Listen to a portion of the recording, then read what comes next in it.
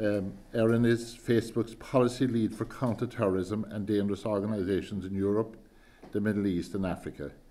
Her background and expertise include processes of radicalisation within a range of regional and socio-political contexts. Her research and publications have focused on the evolving nature of online extremism and terrorism, gender dynamics within violent extremist organisations and youth radicalisation.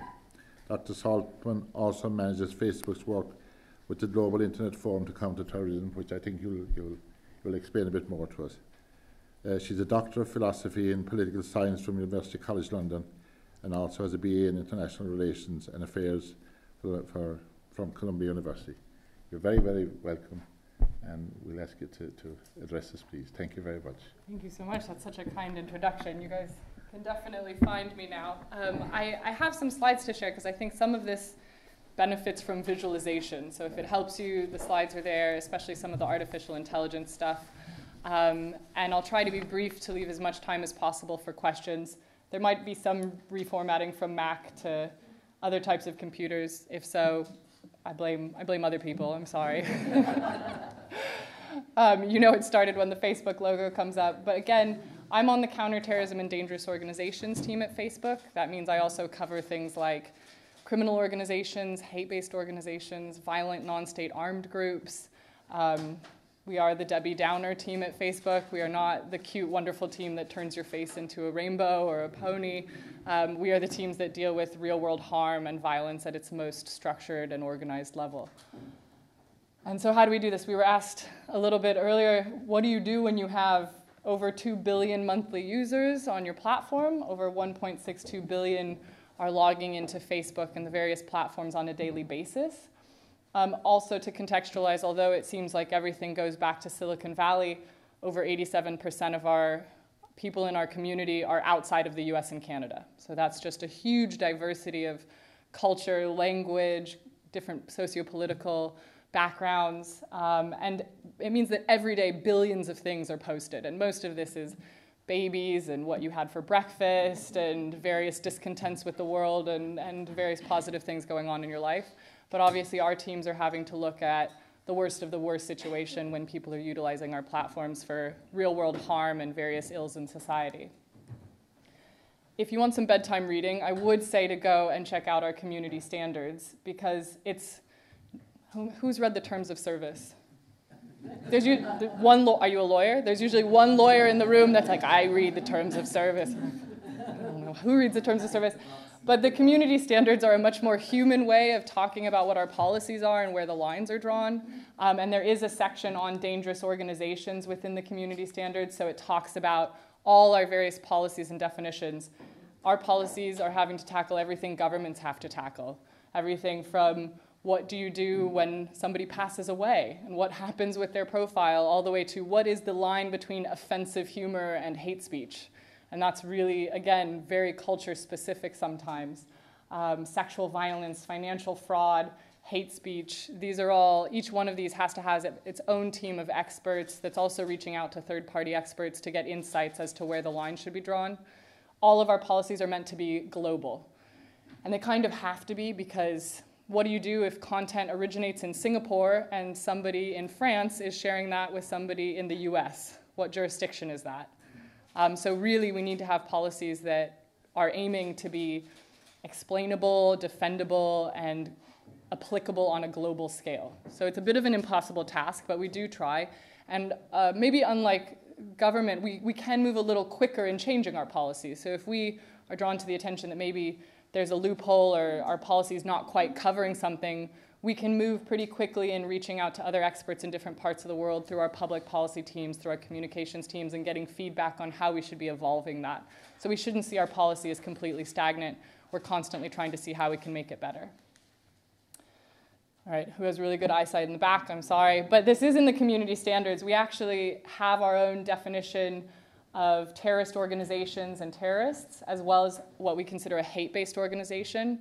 And to summarize what's on this page really briefly, we're looking at behavioral traits. So we're looking at how a group or individual is acting. And the reason why we have a definition, and it's based on very academic feedback from experts around the world, is so that we can go and say very quickly, this event that just took place is in fact terrorism. We are legally obliged by the US list. We refer to the UN list and the EU list. We consider ourselves compatible with those lists. But we do have to go above and beyond it to act quickly. And part of the reason for that are things like the New Zealand attack or the Halle, Germany attack, where usually these white supremacy terrorist attackers, for example, are not going to be on any of these lists. And in some of these non-traditional terrorist groups, you might have a terrorist actor, but he or she is not attached to a terrorist organization as such. Maybe they're attached to a hate-based organization, like with some of the white supremacy attacks we've seen recently. So it allows us to be flexible. And a hate-based organization, we're really looking at groups that their core, or as part of the core to their ideology, they are organizing under a name, sign, symbol, slogan, or statements that are physically or ideologically attacking people based on characteristics such as race, religion, nationality, ethnicity, gender, sex, sexual orientation. So you don't have to be physically violent in the real world to be banned on Facebook.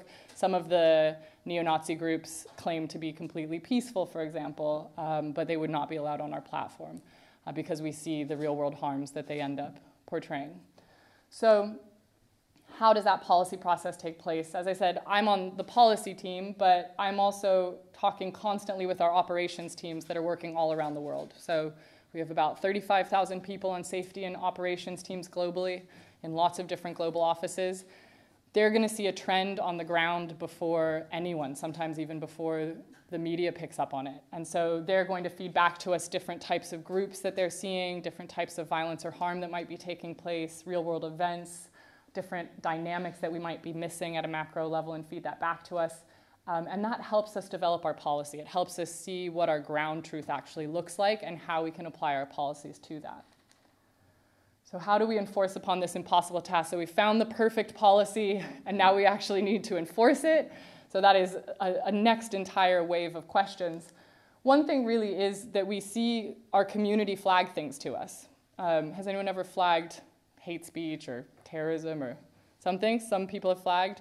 So it's important to recognize it shouldn't matter how many times a piece of content is flagged. It just once or 1,000 times. We do know that sometimes online communities will swarm cast around a group or sometimes even attack journalist or activist networks. It shouldn't matter how many times something is flagged for us to react or decide that it doesn't violate. It also is 100% confidential. That's important. We do see sometimes governments might ask who flagged content, even if it's government content. So you can feel free to, if you have a slightly racist uncle or somebody, that you can flag them. They won't know. They'll never know that you were the one that flagged their content. Everyone has one of those. So it's important to encourage this. One person might flag a piece of content, and it's the first time we see a new piece of terrorist content. And because of that one flag, even though most of what we take down we find ourselves, we could take that image, hash it, and then any subsequent or previous share of that violating image would be found. So one user report flagging could lead to 1,000 pieces of content being proactively surfaced and reviewed for removal so that we can stop some of the virality of that spread. And I'll explain what that looks like in just a second. So yeah, what we do is we usually, when you flag, we ask you what type of content is it violating? Is it just annoying? Is it sexually explicit? Is it violent? And that means it triages to the right team. So our enforcement is really a triage between members of our community flagging things, our internal language and operations teams that can give us the context of what it looks like, and machine learning, artificial intelligence. So when I say that we hash content, so if I see a piece of Daesh propaganda, like here, it means I can upload it into a database of known violating terrorist or hate-based propaganda with some taxonomy and labeling so I can track it. And it's like creating a digital fingerprint. So basically, it means that the image would be mapped and turned into a digital string of numbers. You can't reverse engineer it, so if I shared the number with you, it would just look like a bunch of numbers. But it means that any subsequent share of that content, or going back in time we can scrape for it, would be matched against it. And so upon upload, we would find that content being shared. Now, again, in the case that it's just your raw uploading known terrorist content, the machine can take the binary decision to remove it. But in most cases, you're sharing it with context, and we usually triage that to the human review team so that they can check, is that actually the BBC sharing it? So yes, the image matches, but the context is that it's mainstream news, so we don't really want to remove the BBC. we let them share terrorist images, don't tell them. But we don't suggest it as best practices, but we know that it happens quite often, especially when we saw Daesh, who was publicly trying to get exposure, and it was a part of the global discourse. We also do things like fanning out, so network analysis. If you are an expert on processes of radicalization, you know that the lone wolf phenomena is rare, if ever. We know that people radicalize in communities, whether that's online or offline. It's very rare that you would see somebody that's completely isolated from dialogue online or offline with others. And so we can use machine learning to find groups. So if an individual is taken down because of terrorist recruitment, we can look up certain indicators around that person so that machine learning might surface another 5 profiles and triage that to human review, saying, hey, they were sharing similar content, they were in similar chat forums that got removed for terrorism, and a variety of other things, so that we can proactively try to see, okay, were they part of the same recruitment network?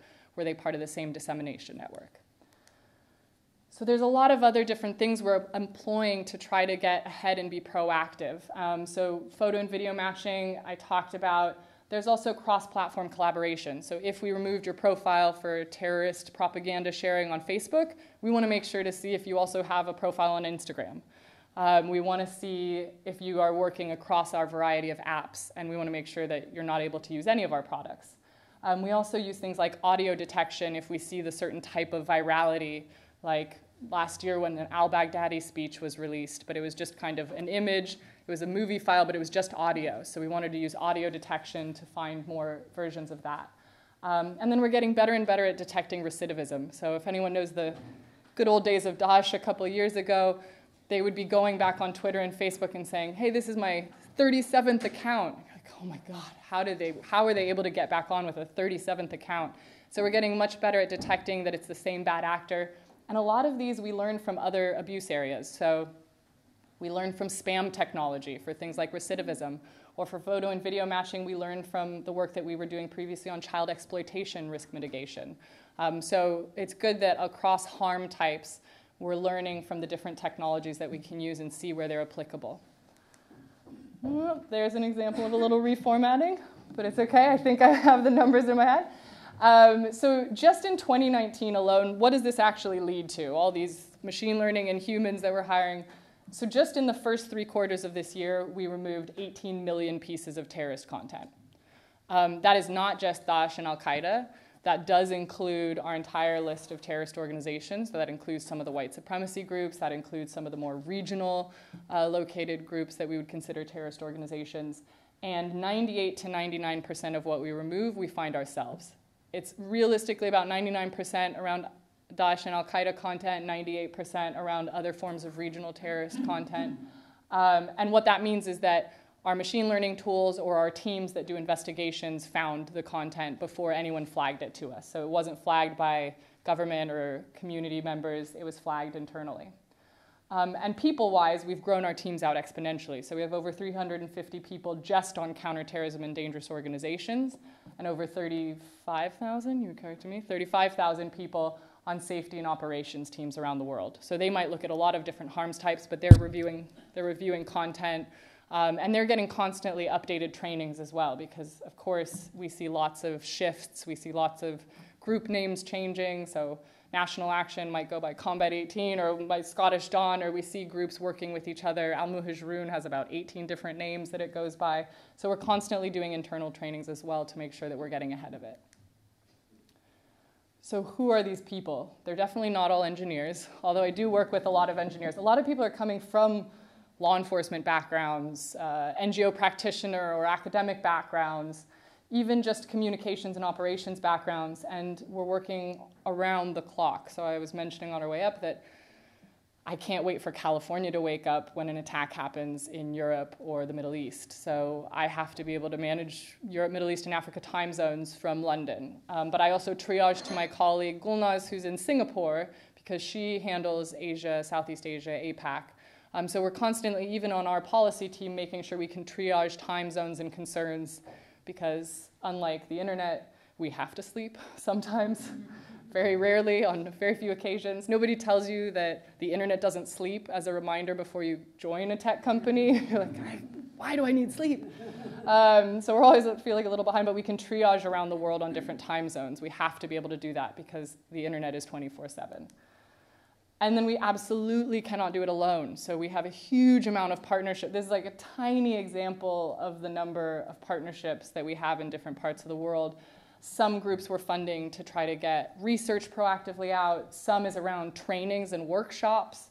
Others is about content creation and awareness raising. So we might support different campaign developments taking place.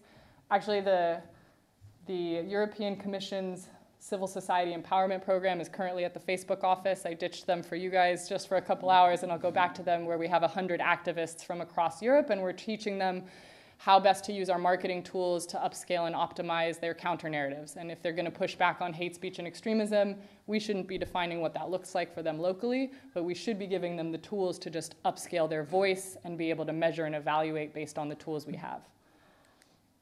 So I mentioned, or you mentioned in your introduction, the Global Internet Forum to Counter Terrorism, so the GIFCT, and you can look up gifct.org for a lot more information. But this was founded 2.5 years ago by YouTube, Twitter, Microsoft, and Facebook. And the aim, in this kind of confusing graphic, the aim is really to speak to a couple different levels of work. So where can we share technology? One of the big things is that hash that I mentioned of photos and videos, we have a hash sharing database that we share with about 14 or 15 different companies now. And our common ground for a definition of terrorism is the UN list, to your question earlier. Because we might have our own definition. Other companies might have no definition. Other companies might just say we take down terrorism but not even want to touch how they're defining that. We can have an agreed upon framework with these different companies around the UN list. And so all the hashes that we're sharing, there's a little taxonomy, and if you look at the GIFCT website, there's a transparency report that speaks to what that taxonomy is. Like, is it propaganda or is it credible threat? Because maybe in your internal teams you want to, bomb-making material might seem a little more dangerous than your generic, weird, fanboy terrorist content. There's a lot of weird stuff out there. And so we're also doing URL sharing. So if I find a Dropbox link on Facebook, how do I share it safely to Dropbox and say, hey, maybe you want to review this against your terms of service. We think it leads to terrorist content. And we have over 200,000 unique hashes in the hash sharing database. So that's a huge amount, and that's unique hashes. So each one of those might have 50 or 100 or 1,000 variations of one piece of content that it clusters within it, because we see people modify and change terrorist content and share the same things in a lot of different formats. So the other one is, where can we share research? So again, the Global Research Network on Terrorism and Technology was led over the last 1.5 years by the Royal United Services Institute in London, but included 7 institutes around the world, including from places like The Hague, all the way to Israel, all the way to India. And so we were getting insights from academics from around the world, which is really helpful for those insights to be aimed at tech companies instead of aimed at other academics or aimed at government. We actually need very tech-specific feedback that is both cross-platform and international, because how a white supremacist is using an app in France is going to be different than in America, or how an Islamist extremist group is using it in Myanmar might be different than in Chicago. And we know that for sure. And we know how cross-platform it is. Raise your hand if you only have one app on your phone. Yeah, and then we're really surprised that bad actors are using a multitude of apps. They're human. Everyone is going to use more secret chats for more secret conversation, and more public chats for more public communications, and financial transaction apps. And if you want to get ahead of the tech game, hire a 16-year-old intern. And they're just going to disseminate and create video content. And so we shouldn't be so surprised that this is the general direction of bad actors as well. And then knowledge sharing. I just was 3 days ago in Delhi. My lungs are still recovering. I had to wear a mask if I went outside. So your weather is delightful, I can tell you that. But we've been doing knowledge sharing workshops around the world in coordination with the UN Counterterrorism Executive Directorate's mandated initiative, which is called Tech Against Terrorism, easier. You can look at techagainstterrorism.org as well. And so they're an NGO partnership that's been working with the GIFCT, and we've been doing workshops. We've done about 12 workshops on 4 continents in 10 countries. And the workshops are meant to be completely regional and localized, so I'm shipping myself. I have a horrible carbon footprint. I feel really bad about it. But I ship myself, and we get insights from local experts. So local government, civil society, we look at different NGO work on the ground. And so in India, it was amazing. We had experts from Afghanistan, Sri Lanka. They gave us all intel about what they were seeing on the ground as violent extremist and terrorist trends, what some of the groups were doing, how they're operating, the different types of apps that they're using so that we can open the door and invite those apps to join the GIFCT. And then we just added one more pillar, and that's a post-Christchurch pillar, which is how do we respond as across industry in the midst of a crisis. So our agreed upon framework, for example, for sharing hashes is the UN list. And then Christchurch happens. And we do not have the time to say, did you catch a logo? Are they affiliated to a UN group? And especially on the white supremacy attacks, we don't have time. We're saying, okay, there's Nazi symbols. It's not going to be on the UN list. He's got the black sun logo. We see the manifesto. For us, that's terrorism. For Microsoft, it might not be. I don't know. So in the case of a crisis that's offline and it triggers by an offline event, we have a content incident protocol. So if we see perpetrator or accomplice created content that is meant to go along with a real world event that is ongoing harm, we create a separate tag for that event, and we will ingest content. And the companies that are part of the hash sharing consortium, we let their engineers know, we let their comms know. We say, hey, we're launching the content incident protocol. We've questioned it about 16 times since Christchurch. When you cover globally, there are attacks happening all around the world all the time. Very few of them are actually involve the tech side in real time. Very few have live or launching manifestos. So, the Sri Lanka attack was horrible devastation on the ground, but we didn't really get a declaration from a group. Daesh said that they owned it 48 hours afterwards, and it wasn't even seen as credible by a lot of experts. That wouldn't be a content incident protocol, but the Halle, Germany attack did trigger it. Amazon had just joined GIFCT 1 month earlier at the UN General Assembly meeting, so it was really good timing because it was going live on Twitch, and that was the source content, and we were able to talk with Amazon and get a bunch of content going really quickly. It's not perfect. We can't say we will never allow any terrorism at any point. We're just trying to prevent as much as possible, and we do see a difference by being preventative and having tools that go across platforms that can work to this. And anytime we launch any of these things, it's in our transparency report. So we have to be as transparent as possible about what we're doing because we know oftentimes you don't trust us. And that's okay, that's fair enough. We can talk to it, but we need to get better about also saying why we launch something, how we do it, and speak to it publicly. So then really quickly, I'll end on counterspeech. Obviously, it's one thing to take content down, and then there's a void, and it doesn't actually, that's attacking a symptom, not a cause. So we do a lot of work as Facebook to facilitate counterspeech or alternative narrative, counter-narrative programs around the world. We know that if something is going to be effective, it really relies a lot on what the form of speech is, what your tone of speech is, who's the most effective speaker. If you're government, you probably know you're not always the most effective speaker. Same as Facebook. Like Facebook saying, don't be an extremist. It's like your dad telling you not to take drugs. The thought is there, it's a good intent, but you're probably not the great voice to give that message. So we look a lot at peer-to-peer networks, we look a lot at credible voices, and we try to support those. Also, when we're looking at counterspeech, what are you trying to do? Are you trying to prevent or create resilience among young people, or are you actually trying to reach people that are already part of a violent extremist movement and extract them from? So counterspeech can mean a lot of different things depending on who your target audience is. Are you looking at conspiracy theories that are leading to violence? Are you looking at youth prevention? Or are you looking with somebody that already has a tattoo of that violent extremist organization? Again, different audiences need different approaches, so we try to help NGOs decide the best approach for them. And then we give them a lot of media marketing training, and some of this is basics, but most amazing NGOs are not naturally market specialists, which is completely understandable, but it's little things like, be conversational, don't lecture people not to be haters. Doesn't really work. Or be authentic. We can all tell inauthenticity, even in the ads we scroll by on a day-to-day basis. Be visual. Content that has an image or video goes 60 to 80% further than text-based alone.